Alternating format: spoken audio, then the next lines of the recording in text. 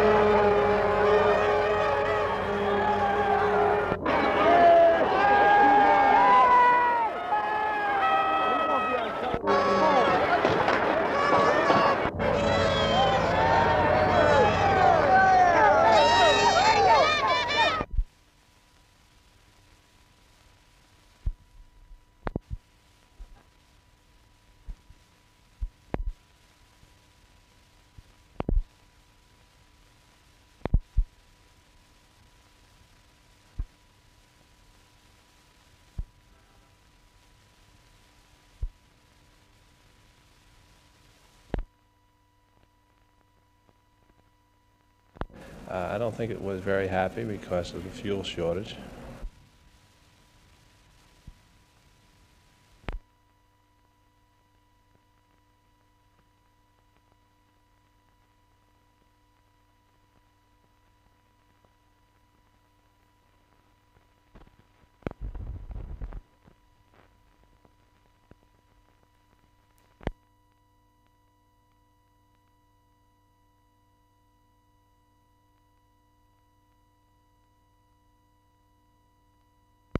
It was a young, hearty crowd that showed up to celebrate New Year's Eve in Times Square. A steady rain and near-freezing temperatures left most wet, cold, and just a bit limp, waiting for 1974.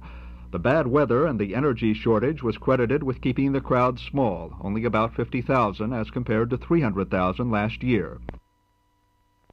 Many persons had spent the last few hours of 1973 frantically searching for gasoline, but found most pumps here dry until at least Wednesday. Even the lights in the usually bright square had been dimmed, although you could always get a cheer under the television lights.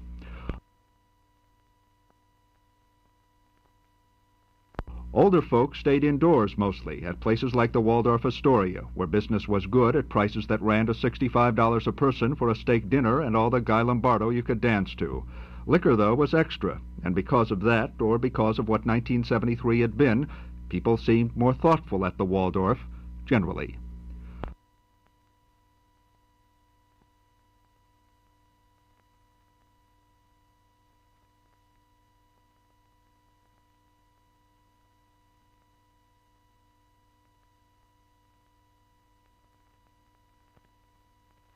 But at midnight, despite the weather, the energy shortage, and all the other problems, people here still managed to gather up a last cheer as the ball fell to land on 1974. Robert Barr, CBS News, New York.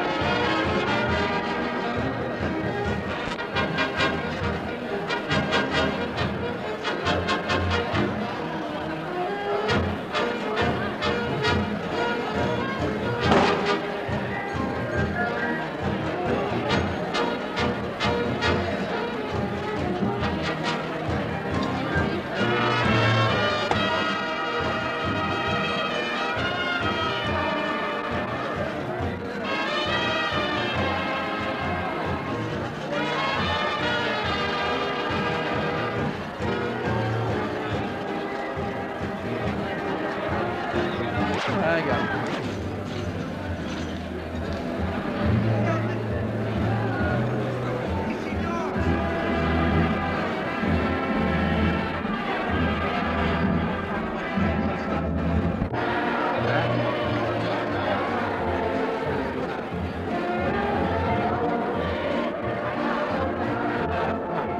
Shine.